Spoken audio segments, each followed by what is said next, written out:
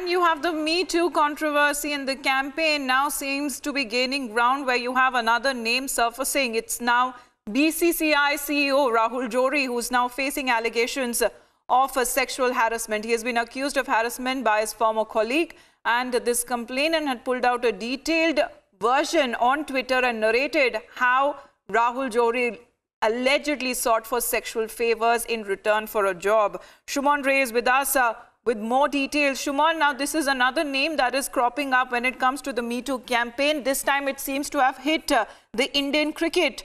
Tell us more. Well, absolutely. This is a serious allegations now. This is coming from a colleague. Number one, who was subordinate to Rahul Johri. So this is very important that the offices of power is being used allegedly for sexual favor. So that is something that the bosses of BCCI must take care of. Remember, this is not the first time his name has come. This is the second such cases. Without casting any aspersion, it needs to be investigated. As of now, Rahul Johri must come out. Since morning, I've been trying to contact him. He is not receiving any phone calls. Now, normally, he always receives it. So either he should have denied it or he should have come out with a statement. That has not come as yet. We are waiting for the same.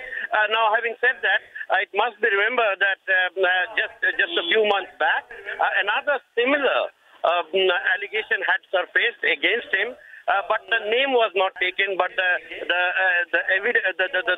the post that was referred to was zeroed in, and it was found out that it was none other than the CEO of BCCI. Remember, BCCI is the most powerful cricket body in the world. It is the richest cricket body, and also it has, when it comes to CEO, who has been taking on many crucial decisions as far as India is concerned in international matches as well as international dealings. It has been CEO Rahul Johri. Now, if such serious allegations are leveled against him, then the COA, which is headed by Chairman Vinod Rai, must take action. Just a few weeks back, a similar complaint was made by a woman, a colleague of in fact, an official, a lower division official of BCCI, who made similar charges against him, and she deposed along with her husband before the COA.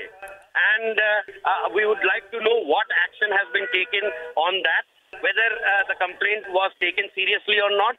Okay. And if such is happening, is he a repeat offender? So there has been no statement from Rahul Johri so far, and no clarification on part of the BCCI too. But these are serious allegations that have been leveled against the BCCI CEO. Shumon Ray, for the moment, thanks very much.